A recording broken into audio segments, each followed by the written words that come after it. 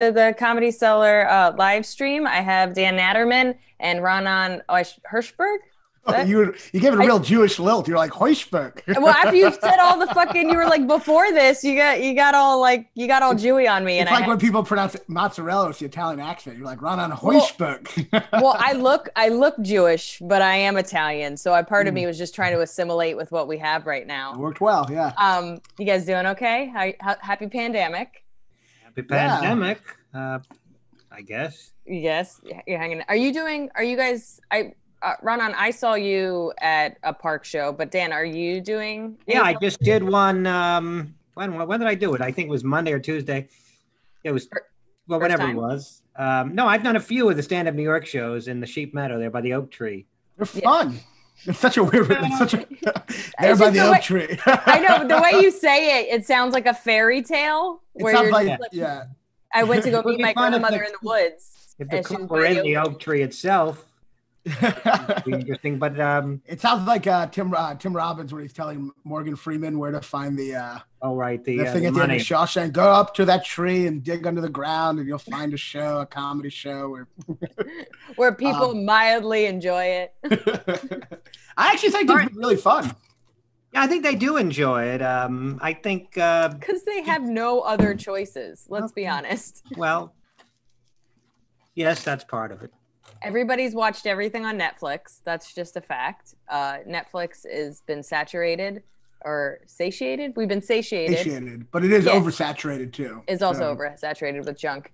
But yeah, I mean, I've done them for like a month now, and it's just like any show. There's going to be some ones that are like not great, but for the most part, I'm like, after months of doing nothing, I've really lowered my expectations of what I'm expecting from an audience, especially outside. Yeah, or just life in general at this point. It's all just lowered. Yeah. I think they've been good though. I think whatever awkwardness about with not having the walls and the ceiling and the roof and the floor, I guess all of those, whatever awkwardness of not having that is balanced out, but by the desperate suicidal need of the audience to enjoy themselves. Yeah. So it kind of becomes like it kind of honestly balances out perfectly to me. I tend to find that I tend to err on the side of non-edgier material because, first of all, the sound's not that good, so I prefer to do shorter jokes. Yeah. And I find that, well, my limited experience, I've only done a few, is that the edgier stuff that might kill at the Comedy Cellar in a park crowd seems to be less effective. Hard to be edgy in the park. Yeah, I think it's hard to be edgy in the park. And also there's kids sometimes like nearby. They're running around, a kid literally hanging on the tree. I'm cursing. I'm cursing at children. Yeah, like me too. I almost like direct my curse words to like babies. I don't know how to not be myself. And I've always had a problem with the fact that like I'm a club comic that like people are like, do you want to do this charity? I'm like, how about you watch my stuff and then you ask me again if I want to do your charity? Like, I'm happy to give back, but I don't know if I'm going to help you raise money with my personality. Like, I don't know. My thing is that like, especially in New York City, you can't protect your kids on the subway or around. People are always cursing and being themselves. This isn't a small town, so I'm not going to stop just because I think this is the time to curse. I got right when I went on, I was going to say stage, right when I went on grass today, these 6-year-olds like sat down right as I went on stage. It was like a gang of them. It was like a little rascals group, and they sat right to the left of me. And I just did my material. It was fine. Though it did feel like, I felt like I was committing a crime because I was like, I try to talk to people close to me. So I'm like, this girl sent me a nude. Have you ever gotten a nude before? And then I'm like, wait, I can't ask you that. Now it feels like I'm going to get arrested, So It does get a little like tricky. But overall, I also think the world's ending. So who gives a shit? Yeah, well, I hope you're wrong about that, but it could be. Or just, I don't know. I guess I do agree that it's hard to be edgy in the park. But at the same time, it's also hard not to be a little dark right now. Even if you're trying to be as clean as possible, you're going to talk about COVID on some level. Yeah. And that's a little dark. So it's kind of like everyone's become a little dark. I only have 3 COVID jokes. Then I started. You don't need more than 3 COVID jokes. At some point, people want to forget. The other comics didn't have that many COVID jokes either, so I figured I was sort of going by what they were doing, and most people just do a couple of COVID jokes out the gate, and then they go to their non-COVID material.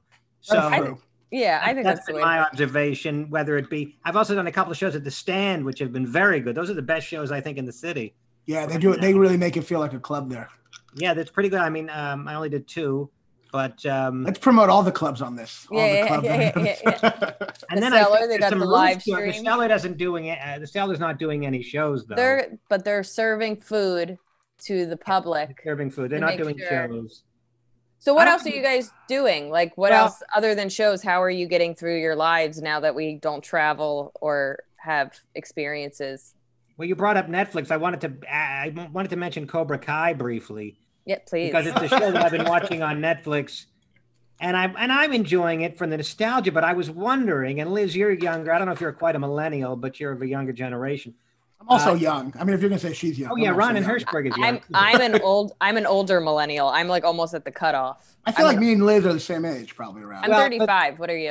I'm 36, but I just turned. That's millennial-ish, I think. So yeah, no, we're like right at the cutoff. So like we grew up without the internet and with the internet and without phones and with phones. Like we're like that's with hope and without hope. We saw both sides. But the question is since you weren't teenagers when the Karate Kid came out, you weren't even born, I guess, or you were just born when the Karate Kid came out. What, mid 80s? 85-ish, 86-ish. I was born 85. But there was the sequels too, though, you know. Yeah, there were the sequels, but you were a kid. And then the Will Smith version. Yeah. No, not Will Smith. The son. What's his son? Whatever Smith version. Jada. Didn't he turn into a girl? Didn't they transition? Well, he might have done. I don't know. But my question is other than the nostalgia value, is Cobra Kai any good? I can't tell because I'm sort of steeped in the nostalgia of seeing all the old Karate Kid characters and references. But would somebody that has no familiarity with Karate Kid find it remotely interesting? My roommate actually gave me like a real great breakdown where he said that it really kind of flipped the dynamic. Like the guy that was the bully is now like the good guy, from what I understand, and like it kind of it uses tropes in a different way, and it kind of took it to the next level, which I actually appreciate. When the same way that like I grew up watching Jumanji with Robin Williams, and when they made the Kevin Hart and The Rock version, which is amazing, by the way, it's great. It's absolutely the first one they made. The second one is like they kind of but the first one is like. But the first one, they took something, they made it funny. It was thoughtful while also being more relatable to what's going on right now, but also unique and staying true to the concept of it. And so that's where like that's a very fine line to like both respect where it came from while also making it modern and reinventing it and giving it substance. I have not seen it, Dan, but I'm sure it's awful. Are you familiar with the Karate Kid franchise? Yeah, of course. I mean, you know, you got to remember, even if we were born when the first one came out, movies that were a couple of years earlier are still the movies you grew up with. You know what I mean? Like, but I don't think it has the same. I could be wrong, but I don't think it has quite the same meaning for you. I mean, when I saw Karate Kid, it was with friends, you know, as a teenager. Yeah. I mean, that's got a special resonance as opposed to you seeing it years later, you know. But this is a new thing, right? This is a new movie. Yeah, but it's based on the Karate Kid. So the question is I have such fond feelings for the Karate Kid movies because it came out when I was a teenager that overflows onto allows me to enjoy the Cobra Kai just because it's nostalgia. But I was just wondering if other people enjoy it too. It's funny. I have the opposite thing. I'll like love a movie as a kid and I'll watch it again. I'll be like, this is awful. And I'll feel this like emptiness. Usually like my childhood was a lie. But it's nice that you go the other way. You're so nostalgic. You even like but the also remakes. It's different. No, the Karate Kid probably was crap, but it still has nostalgia. But it was your crap. It was the crap that got you through your adolescence, and that crap is really important. Yeah, it is, you know. And although I am getting a little tired of '80s new wave music, but '80s is like the only music. Like I love pretty much every genre. '80s is the only music they overplayed it so much, and I just thought it was not great to begin with that I just can't stand it. I think the '80s is bad in a lot of ways. Like I truly think, I mean, you might all get mad at me right now, but which I think will prove my point. I think '80s comedies are all hugely overrated, and that's all purely nostalgic factor. The movies. the movies. Well, Yeah. name a few that Not you. completely. Better Off Dead still stands up. I mean, no, don't get me wrong. There's a couple that stand up, but like Animal House, Caddyshack, these movies suck. Those It's are all 70s. nostalgia. I'm pretty sure those are 70s. Yes, Caddyshack might have been 1980. Yeah, 1980. Animal House was, I believe, Caddyshack was 1980. Animal House, I think, was like 79 or something. Fletch and every movie was John Candy. They're just not that funny. I thought Vacation was really funny. I mean, again, and I think Caddyshack and Vacation are still funny. I'd have to see them, but people nostalgia or have such a nostalgic reaction. Nostalgia is a factor, but I do think Vacation was funny. I think that Caddyshack was funny. I feel like, I don't know. I just every time people tell me you got to watch this 80s comedy, I watch it and then I'm like, but what about 80s stand up compared to stand up more modern? This is a little awkward. Aren't you part of that too? I don't know. No, I'm not. I'm joking. I'm not 80s stand up. I'm joking. I'm sorry. I'm joking. What year did you start, Dan? No, I started in '93, but you might say I came of age in the early 2000s as a comedian, or that I hit my stride, whatever you want to call it. I don't know. I don't know if you characterize me as a 90s comedian, because you wouldn't characterize Seinfeld as a 70s comedian, even though he started in the 70s. No, but he made a name comedian for himself. He blew up. Whatever name that I was going to make for myself, I made in the 2000s.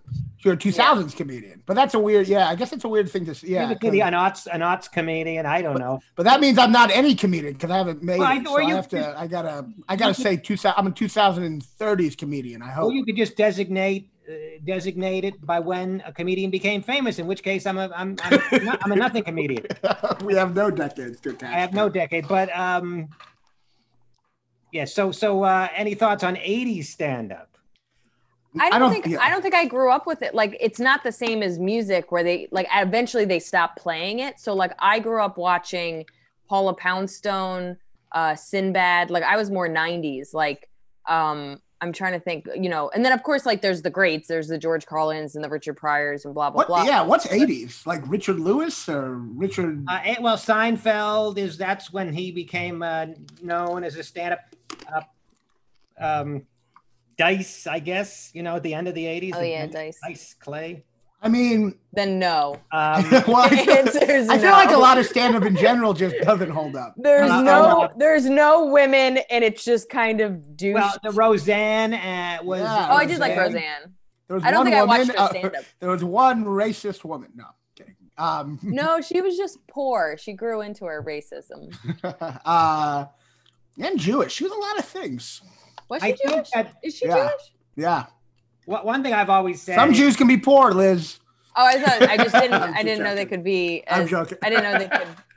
I thought they would just be a whole package when they got rich. One thing about stand-up in the 80s, it seems to me, and even maybe in the 90s, when I first started to go into the Comedy Cellar, it's a point I brought up before, but when I started going to the Comedy Cellar in the 90s, nobody was there. Nobody there was really over 42 or 43 years old, and I'm not even sure anybody was that old of the comedians that were performing regularly.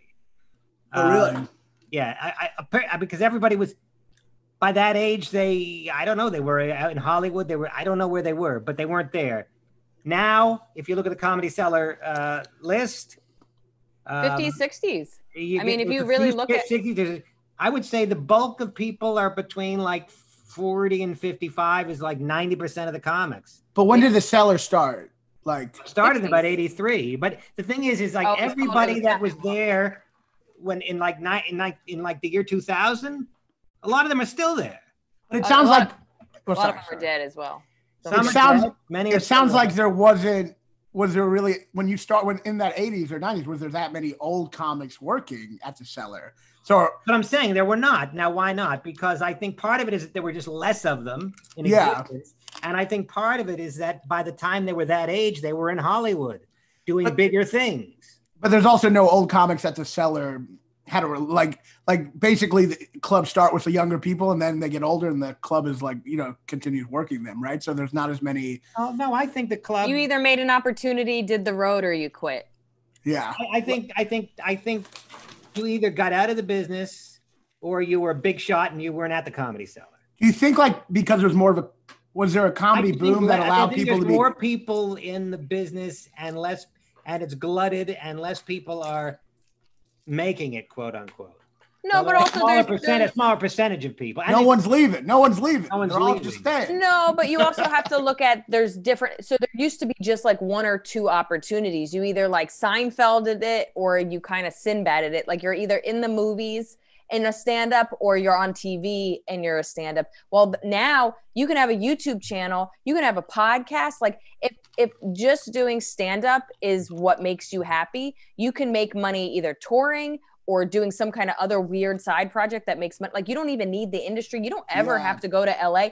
And because late night moved to New York, there are more and more opportunities in the last, 5 years since Jimmy Fallon got late night. Like as soon as more late night shows like were in New York, all of a sudden more and more opportunities started to be here. So you didn't actually have to go to LA to kind of make it. Oh, that might be it, and you're right. You're right about the fact that people are making it in a different way, and they're not necessarily becoming billionaires like Seinfeld did or like Romano did, or half a billionaires. But there's a lot of people making very good money doing podcasting or touring. There's a lot of unassuming rich comics now. There's a lot of comics no one's ever heard of that are rich. Yeah. But you can't be a billionaire like them anymore. You can't get syndication. If you get even because of Netflix and all the streaming networks, you get a buyout now. You actually have to take a risk of am I going to take a buyout or am I going to take some kind of share thing?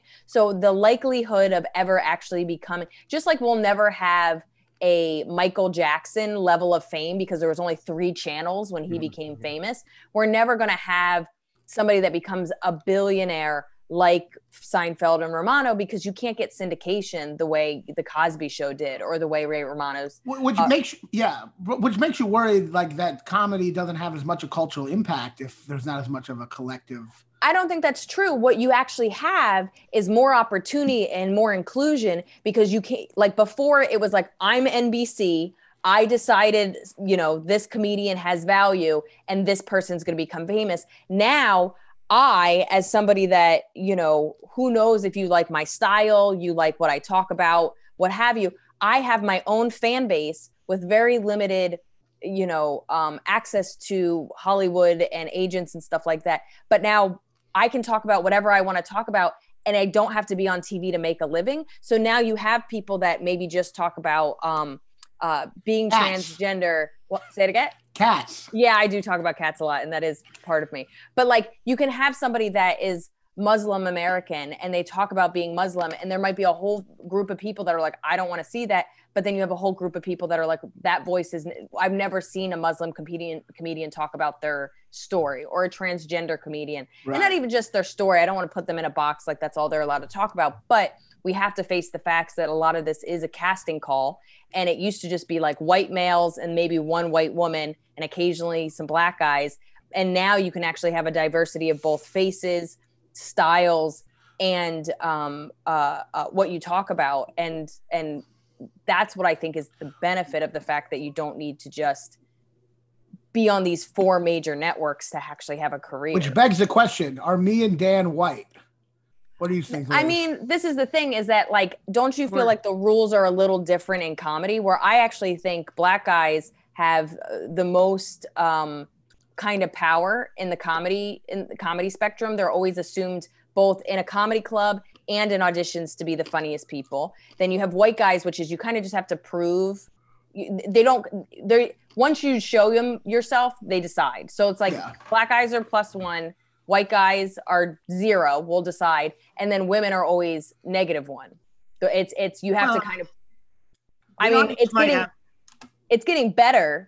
But it's still, I mean, every single YouTube, every single thing has at least 50 comments that say women. But I'm saying, am I white? Because I'm Jewish and my name sounds a little Muslim-y. So I feel like I'm in the middle there. Well, I think you're white for purposes of show business. It also because the Jew is white in showbiz. But also it depends if you were a casting call in the sense that you were going to play a character, you actually can be ethnically ambiguous and you can be a bunch of different stuff. Like I look like Armenian or something, right?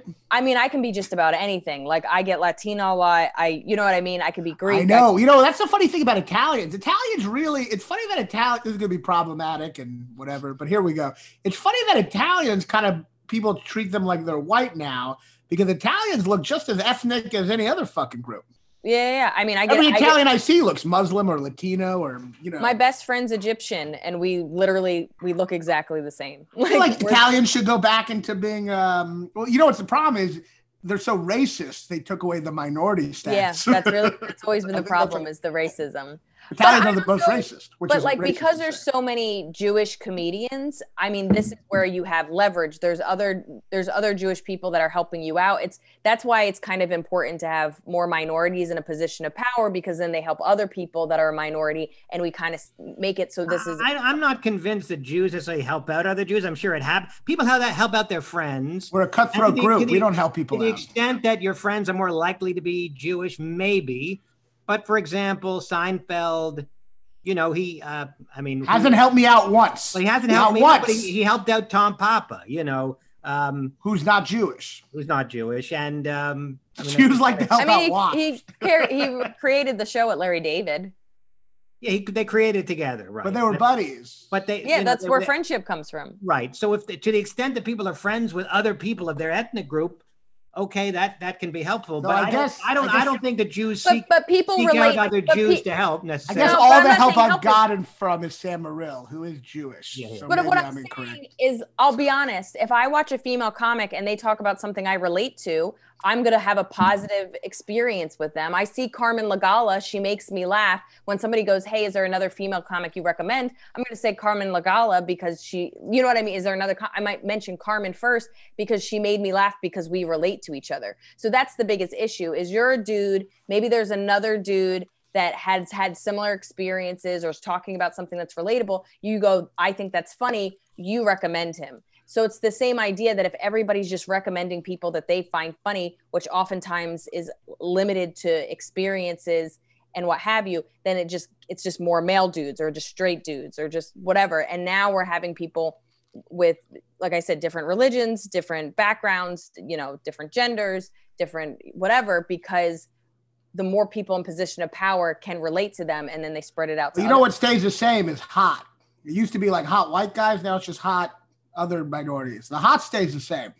Yeah, but the nice thing about comedy, I always thought, is like if you're hot, it helps, but if you're not, you can still work. Stand-up comics, they want you to be funny. You're not, you know what I mean? Unless you're starting an OnlyFans, nobody really cares what you look like.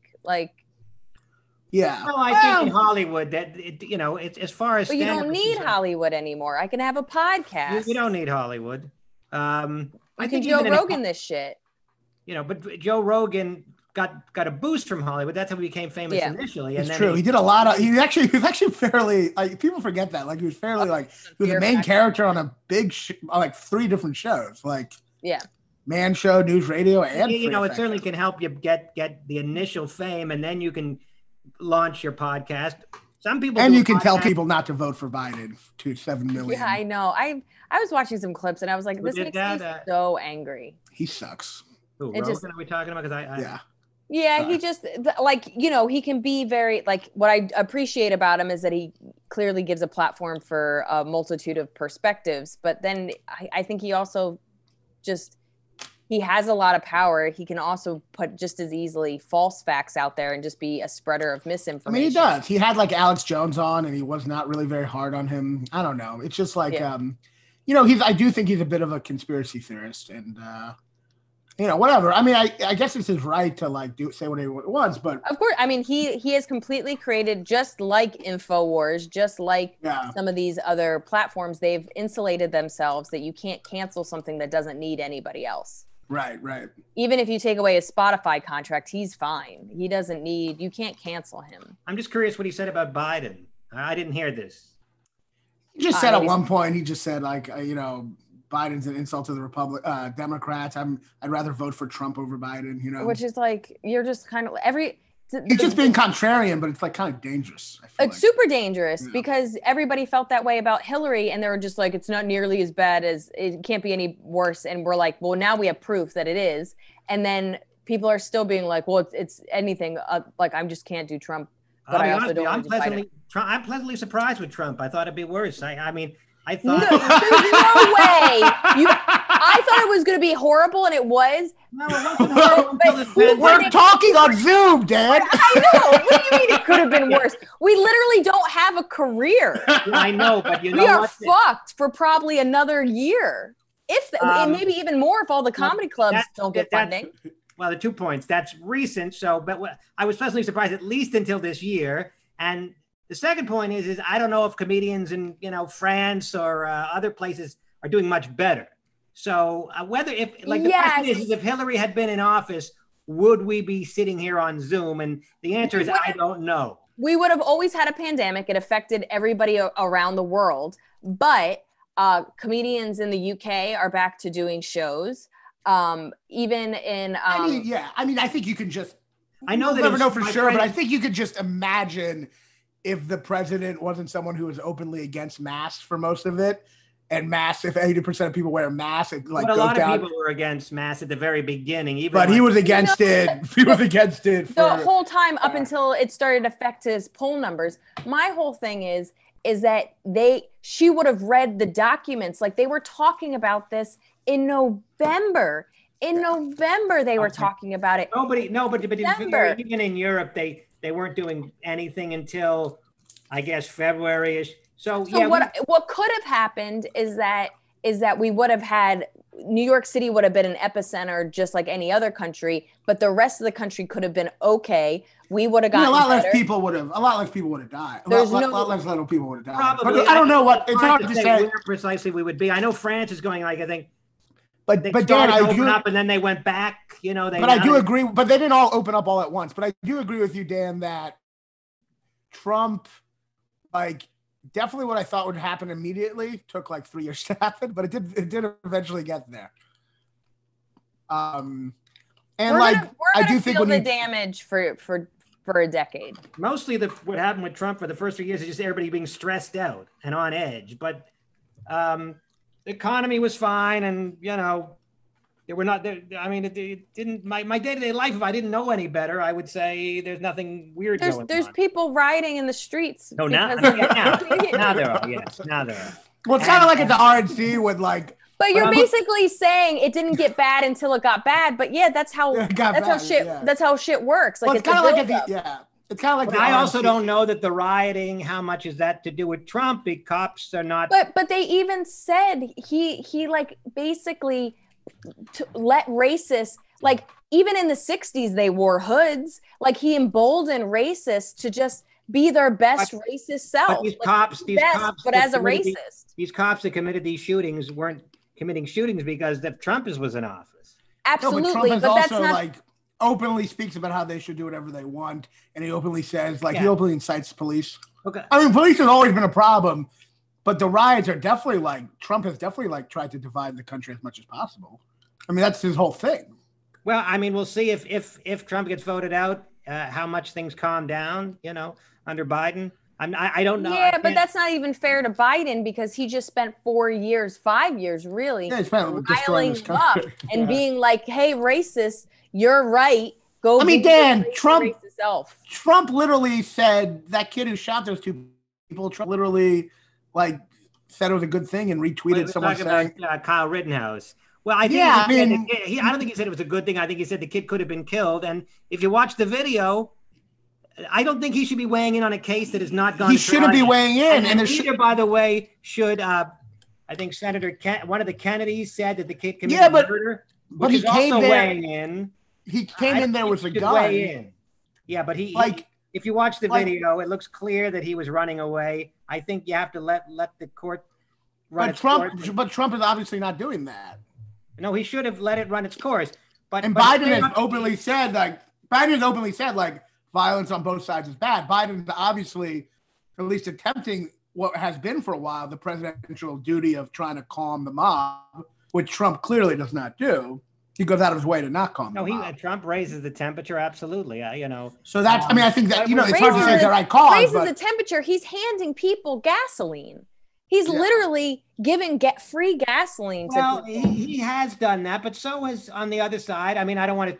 I know be accused of whataboutism. I'm not. I'm saying that if you look at the other side, as soon as a cop shoots somebody, and somebody like Kamala says, or as soon as Jussie Smollett came forward with his thing, and Kamala said this is a lynching, or Biden says another black man's been murdered. This is raising the temperature because we don't know yet whether it's a racist killing until it's been fully investigated. Well, I mean, is Biden a nicer guy than Trump? I think so. Trump is amoral, anti-intellectual, and I'm not going to defend him. But I do think that there's been a raising of the temperature on both sides. But there's a difference between creating awareness and showing that change needs to happen, and somebody that's going, "Hey guys, keep doing the fucking crazy batshit stuff that you're doing." Like Black Lives Matter doesn't even come close to people just shooting up buildings and willy-nilly shooting people, or the fact that cops, even with cameras on, still never get trialed, almost never half the time they don't even get fired, let alone prosecuted. So it's just, I just don't think the comparison is fair. Yeah, I mean, I agree. So much now is talking about how Republicans are afraid and everything's so dangerous, but all that's happened lately is a cop shot a guy 7 times and then a kid shot 2 protesters. So it seems like the other side is getting killed during this. Yeah, why are you scared? What are you scared about? I mean, there's obviously looting, and that's going to, that is a result of that is a result, a natural result. You're losing your target. Who gives a shit? It's a natural result of this. It's not to say it's good. It's just a natural result of what's happening. And I do think the Republicans have yelled so much about law and order and looting that they've made people separate the root of the looting. People forget to remember that, this looting is caused because the cops are shooting black people with impunity. What did you just spray on yourself, Dan? I have... it was an anti-liberal spray. He sprayed it on his face so we couldn't hear our... Facial spray with aloe herbs and rose water. Oh, I do that too. I have a little aloe spray. It's very refreshing. I forgot who gave it to me. I think Kate Herman gave it. You know her? I don't think so. And whatever. Anyway, she's a comic. I'm trying to get... I forgot who. But I'm trying to get less emotional. I started yelling at my roommate about this stuff. So I'm trying to be more calm because I feel like I can fall into that liberal parody of being angry if someone has just a different point of view, I don't think you need to be angry, but it's also not fair that you present facts and they present garbage. And you're just you can't win if, you know what I mean? It'd be like if I wrote a book report and I went to the library and researched and talked to experts and did all this stuff. And then you fucking literally got something from Wikipedia and then presented it. And then I'm the one that's going, and they're like, see, you both wrote a book report. No. I did 6 weeks of research. You pulled a little paragraph from Wikipedia, and you're trying. And there's definitely is you can find faults with anything, and there are moments where liberals have raised the temperature. It's true, but when you look at overall who is raising the temperature, who is really taking it to a whole new level, Trump is taking it to this whole new level where it's not. You can't just say both sides anymore. You know what I mean? At this point, it really is someone trying to destroy the country. And yeah, I mean, there is problems with liberals too, but I think, there are problems on both sides, but it's way magnified way big of a problem on the other side. Are you voting for Trump? No, I'm casting a regret. Well, look, anything could happen between now and November. I mean, if Biden dies and we're left with Kamala and we're left with a woman, I might have to object. No, but then she picks a vice president that I'm saying there's who knows what can happen between now and November. I'm going to likely cast a vote for Biden that I'm not enthusiastic about. That's fine. Nobody needs you to be enthusiastic. We all just know that Trump is the answer. Whoever I vote for, I will vote for because I feel that it's the best person for America and for all the inhabitants therein. And, I don't believe in not voting, which is what I prefer to do. Yeah. But since I think that that's a cop-out, I'm going to vote, and it'll likely be for Biden-Harris. I would say 99% chance, but... it's tough. Yeah, I think it's tough arguing with people, too, just because, and Dan, everything you're saying is reasonable, but I think you're kind of trying to be some people look at it objectively and are just or or just look at it without emotion. And I'm like, well, Trump this, and then other people, I mean, me included, I truly do see Trump as the manifestation of everything evil in modern society. So like, it's hard to like have a calm argument sometimes because I don't see him as evil as much as amoral. I think he's just without morals one way or the other. I mean, it's not good. It's not good, you know. I see him as a manifestation of everything, like all the worst impulses of man. So then it's hard to like. So then I get angry when talking to someone because they're like, "Well, Trump said something," you know. So I'm trying to calm myself. What I find crazy is unless you're like super duper rich, he pretty much ruins everybody's life. So that's where I'm confused and how he even has a base.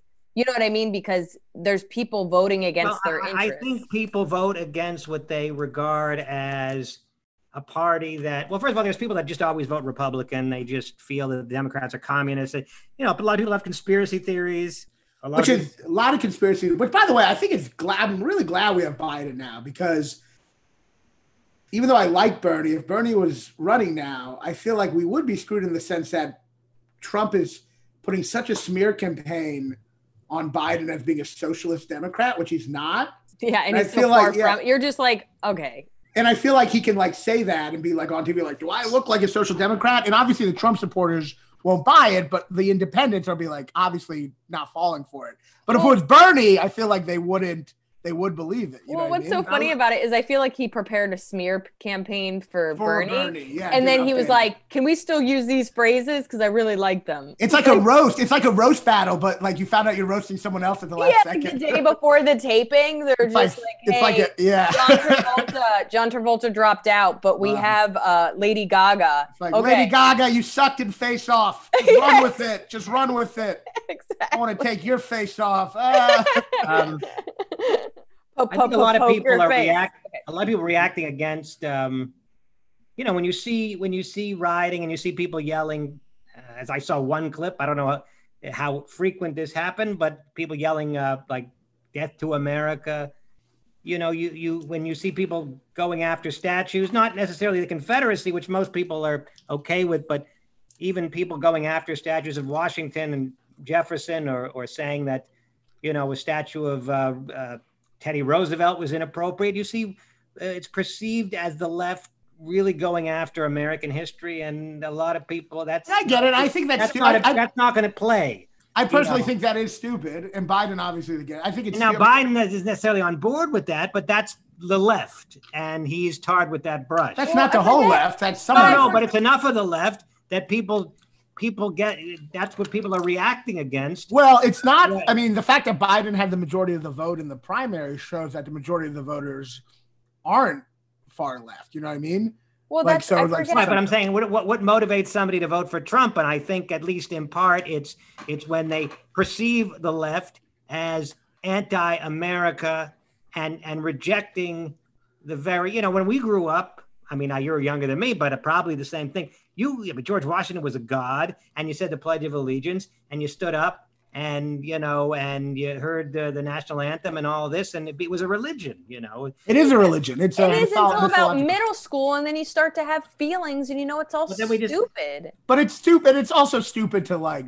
I do think it misses the whatever. I think it misses the point to tear down statues of non-Confederate statues. It just misses the point. It is ammo for the Republicans to use. Yeah, but I forget what somebody said this. They basically said the conservatives are for the most part all on the same page, and then the left is divided up 18 times. So So that's the biggest issue, is that our side is just a bunch of people that got smashed together, and we have to vote and try to agree on things, and we really don't. And then the conservatives are already on the same page, and that's where their strength is. I mean, it's a bit of a cult, or it's a bit of a like. But I think a lot of people, right? A lot of the left. Bernie's not sufficiently progressive. I'm sorry.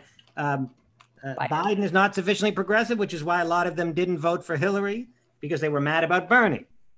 I mean, I hate the far left. I truly do. I hate the far left. Nobody likes any extreme side. Nobody likes an extreme feminist. Nobody likes an extreme. But that's what pisses me off about this country, is that nobody can just identify the extreme people and stop putting them with the rest. Exactly. You know, they say feminists are trash. nobody likes an extreme feminist.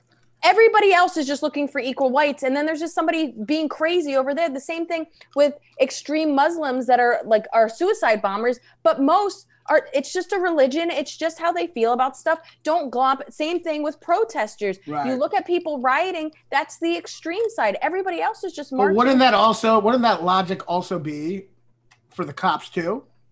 Yes, but the cops, the difference is the cops have put themselves in a bind that good cops get fired if they speak out. So you're either a cop that doesn't speak out or you're a bad cop. And then there's no change. As opposed to where everybody else, because we're not unionized, because it doesn't have to do with our livelihood, a protester is doing it out of, their belief system. A feminist is doing it out of their belief system. A Muslim is doing it out of their belief system. These are choices as opposed to this is a job. It is true. Yeah. Your livelihood. Right. So I do think there are, exceptional cops. I think they're regular average cops that aren't being pieces of shit, but they become complicit or this because of the penalty they get for speaking out. Here's what I agree. I totally agree with that. It's very well said. I think for any group, if you're looking at a pie graph, this is my theory. For any group, there are a small percentage who are psychopaths, a small percentage who are genuinely heroic, and then everyone in the middle who just is whatever the fuck is going to happen. They're just kind of malleable. And so like in any group, like the police, if it's systemically racist, the malleable people will fall into that line. And it's true for anything. I think, there's some psychopaths, some really good people, and then everyone else just is whatever the country is going to, whatever people are being pressured into being. It's like that. What was that? They did it after, God, I can't think of words. They basically, it was a study where they had people like Stanford. Oh no, not the Stanford prison experiment. But where they would zap people? Yeah, they shock people. And they basically said like, hey, if they get it wrong, you shock them. And it was just actors, but they would do it. And the people would like freak out. And there's some people that are like, I can't do this. And they're like, no, it's fine. And there's other people that are like, okay. And they just kept doing it. Most people fall in line. Yeah. Exactly. So, I mean, it was basically to show that like, yes, there were horrible Nazis and there were terrible people. And then there were also people that like, they literally showed up to work and just did what people told them to do. Which I don't think, that's why I don't think most Trump supporters are bad. I don't think so. I don't think that at all. Yeah. I think a lot of them are just kind of like, some of them are voting for what they like. If you're pro-life, I don't know what to tell you. Like, if that's what you think. How do you vote pro-life when somebody's fucking done everything that he's done? Like that kind of. But I guess if you really think they're killing babies, abortion, I don't know. I'm not justifying it. I'm just saying. If you think that I agree with you. If you think that a fetus is a human life and there are millions being killed a year, that to you would be a top priority. But why wouldn't you be as passionate about gun control? Why are you so? Well, if you had to weigh on literally a bean size thing that doesn't even have anything to show for themselves yet a human being that's lived. Well, you're making the fallacy that they think gun control would stop killing. They don't think that. Well, that's true. Yeah, they think gun control saves lives in the long run. Yeah, that's the fallacy. Even if it doesn't save. And I'm not agreeing with them. I'm just saying that's Right. They think. But then they don't. I mean, I just don't understand. Like, I don't understand how you can't believe in science and then you also can't believe in statistics and like it just. That's where it gets really frustrating. It's not all statistically based because some people believe that if the government ever became tyrannical, you could use guns to protect yourself, and there's really no statistics on that, because but nobody's trying to take your guns away. People are just having laws. No, but I'm saying like in an abstract sense, if the government became tyrannical, the government's tyrannical now. Like, this is what I do. I get angry. I'm trying to calm down. I'm trying to be zen during this. I think my therapist is a Trump supporter. I am a pro-choice person, but I would say that, again, I agree with Raanan, is that if you believe that millions of human lives are being taken every year, that would be your top priority. That would be more important to you than. No, that being said, do they really believe that? I don't know what they believe. I feel like if they really believe that. I've talked to, I don't know. I think if they really believe that they're exact same as murdering babies, I think they would not stop at protesting. I think they just charge into all those buildings and burn them. You know what I mean? You may be right, and I've had that thought. The chat is asking if Raanan could stop chewing. Oh shit! I was gonna say, yeah. Is he chewing? I thought he just had a lisp. I have both. Okay. That's actually genuinely very funny. I have a. Has this been going on the whole time? I'm sure. You just talk funny. No. Like, have you been hearing me chew this the whole time? Yeah. How do you not know how chewing works? God damn it! I thought you'd all say something. I mean, I didn't want to insult you. Yeah, I'm not gonna tell you how to live your life. Chewing for 30 years. But what I find interesting is that I think people have become more sensitive, and sorry for all the yelling, but I have a podcast with Maria Shahada. You know Maria, Dan. I certainly do. She's the Egyptian girl you were speaking of earlier? Yes, that's my bestie. But I know she's bestie, but I know who that is. Sure. She has misophonia, which is like translates to the hatred of sound. So like regular, like some basic sounds just send her into a rage. So she can't handle gum chewing. She can't handle like pen clicking. But a lot of people with misophonia can't handle chewing, or people like people watching you chew make handle? She'll like freak out. She'll like yeah, like the same way that like you would get murderous if somebody like I don't know, like some dude off the street just like grabbed your fucking chest. You'd be like, what the fuck, dude? Like that's how she feels when she sees somebody chewing gum. Does she do anything? No, because she's an adult and she now wears noise canceling headphones. And if you're like all the times, kind of, almost all the time, yeah. Wow. And what a horrible city to live in with this disorder. She doesn't live here anymore. She lives in London, but I haven't seen her in a long time. She's in London. So she was only in New York for 3 years. Then she was in LA for 8, and now she's been in London for almost 4. I was going to ask if you all could hear me chewing that.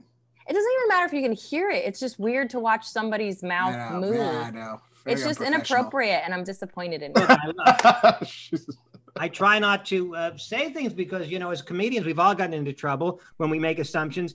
I had an autistic kid at a show in Jacksonville, and he was interrupting and making noises, and I just thought he was fucking with me, and I didn't snap at him, but I was a little severe with him, and then his father said he's autistic, and I felt horrible, but. And after the show, I went over, I talked to him, I added him on Facebook. I did whatever I could do donate to make it right. But, I paid his college tuition. But was he in the front row? Yeah, he was in the front row. What's he doing bringing his retarded son to the front row? No, you can't say that anymore. He's a nice kid. I just didn't realize he was autistic. No, so I'm saying maybe Raanan had a problem. I don't want to make a. No, I get that. My roommate has Tourette's, so I've become very I think when you start to learn more and more about stuff, you become more aware of it. So I've also had people shout out, and I have gone like, "Hey man, do you have something going on with you, or are you just drunk?" And they'll be like, "I'm just drunk," and I'll be like, "Okay, I can be a dick now." Okay, you know what I mean? Like. Do all your friends have a certain disorder? Oh yeah, I have tons of myself. You disorder. I have a friend with epilepsy. Yeah, I mean, one time probably more than once, I misgendered somebody in the audience. Sometimes in the second row, it's at the Cellar, for example, you can't see that well. Yeah. You might say, "So, sir," and it's a woman, with short hair and. But that's always usually fun. That's usually kind of a fun moment for everyone. I mean, not for them, but for everyone else. Not for them, no. Now everybody usually I don't think that's fun. I think especially nowadays, the gender is a big topic, and yeah. I mean, for me, I always feel like if everything is about intent. If I didn't intend to hurt you, and then I do my best to fix it. Why would you continue to be mad when that wasn't my intent? And that's what I get upset about comedy. So I don't know if you guys experienced this. I've tweeted something that's a joke, and people know it's a joke because I'm a comedian, and we don't have the inflection in a tweet. But then if it goes viral, if it starts to go outside, then you have people reading it like it's a fact. And then you have people like, this is trash. And I'll be like, hey, you can feel it's trash or not, but just so you know, I'm a comedian. They're like, that's not an excuse. I go, it's not an excuse. It's about intent. My intent was to make you laugh and to turn something dark into something light. But don't make me look like a psychopath, like I'm spewing this as facts when there's sarcasm involved or tongue-in-cheek speak or whatever. That's the way to think. A tweet, once it goes outside your circle, people just treat it like it's a fact. Yeah. Oh, and it makes you crazy. And that's actually half the reason I hate putting stuff on Facebook, because now Facebook, it doesn't matter if you're a comic or not, people have been talking about their parents dying or, pray for me, my grandmother's sick, or blah, blah, blah. Here's a GoFundMe. And it's not, what it is anymore. It's a place where people vent about sadness. And I can't wait till my mom dies. I can finally go viral on Twitter. Instagram at least is still pretty light. You know, Instagram is where you go to show off your new bathing suit or your kid or your dinner. You know, post cat pictures. And but Twitter's dark. Twitter's just nasty. like Twitter's about news and sadness and yelling. Like, my entire family died of COVID this morning. Please. Twitter is share this and give me as many likes as possible. The only thing Twitter is the most vicious, and Instagram is the most lighthearted, and no, TikTok's the most lighthearted. Okay, I don't fuck with TikTok, so I wouldn't know. But TikTok is like people teaching you and like weird toilet paper challenges. It's so that's even and dancing. And Facebook is your grandma. Facebook, I think, is in the middle. Facebook, there's some lighthearted stuff. There's some more serious stuff. I just miss it when it was all memes. That's like almost how my language with my little brother is we just send weird memes. My favorite one, what's his name? That actor, Morgan Freeman, when he goes like this. I'm sorry, like this, when he's pointing upward. Mm-hmm. And what do people like? What are some people use that when you say something they think is good and interesting, and then underneath it, they'll have Morgan Freeman with his finger pointing upwards. Like that is good. Yeah, I've never understood memes. Or then there's the Kermit the Frog. What do you mean you never understood memes? You know? I don't know. I find it weird when someone responds to me with a meme. It's like the comic. It's like the everyman's comic strip. Memes I thought were stupid at first, and memes and emojis. I said, well, here's something that's just of no value. And it turns out I love them. I love to communicate in that way. I think it's fun and interesting and you know. Well, again, it gives you some intent. So, like, if I say I'm on my way. It could be excited. It could be a fact. It could just be, informal, or it could be on my way and then like a bunch of emojis and I'm excited to see you. So to me, it's also like sometimes my boyfriend will text something to me and it'll have a smiley face and I'll be like, oh, I know to interpret this with humor. Kindness. I agree with that. I do think the smiley face and the frowny face and the LOL are important things for text because every text sounds really curt. And you need the smiley face and the sad face or the LOL to make sure what you're saying doesn't sound curt. Outside of that, I feel like I text with people and they give me that. I'm only seeing girls do it, but it's the emoji of the woman shrugging.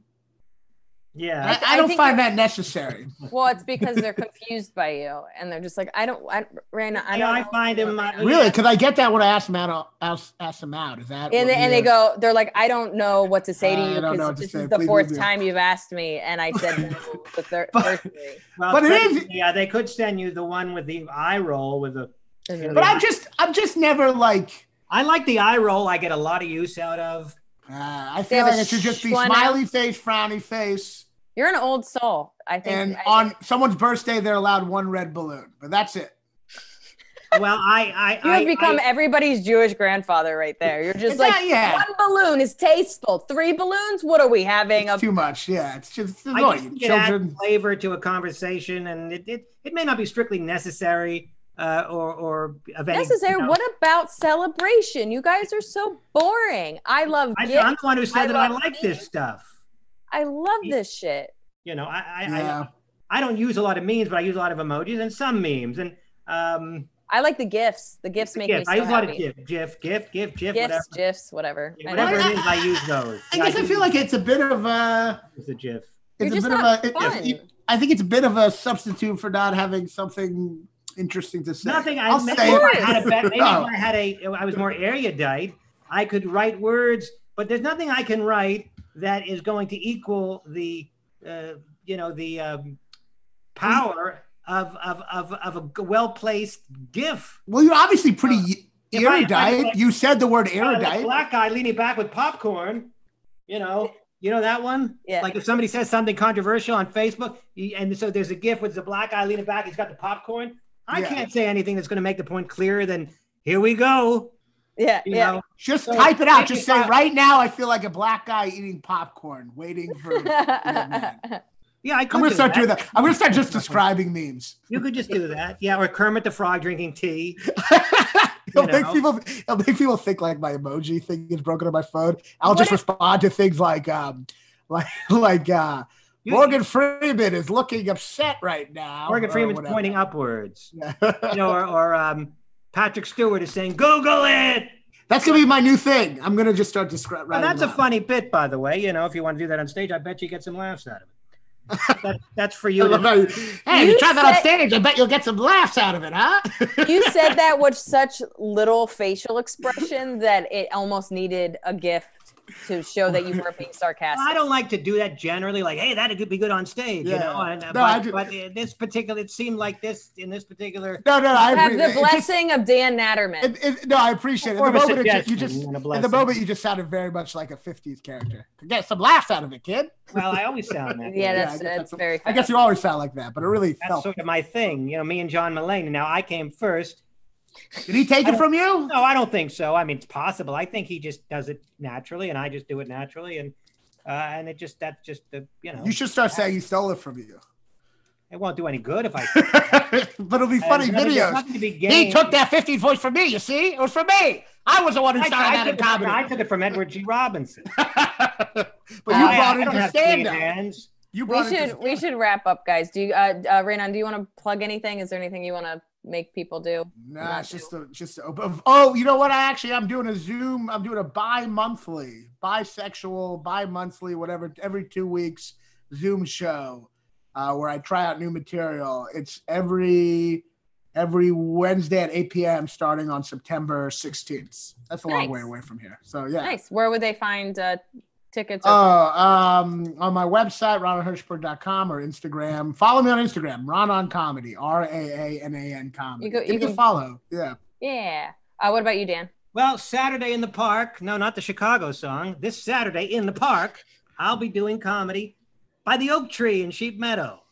I think we talked about the Oak Tree earlier. Find a little lunchbox. You can open it. You'll see. You can just tell them at Stand Up New York has all the information. Yeah, Stand Up New York, and I also, at Dan Naturman on all the social media, whatever.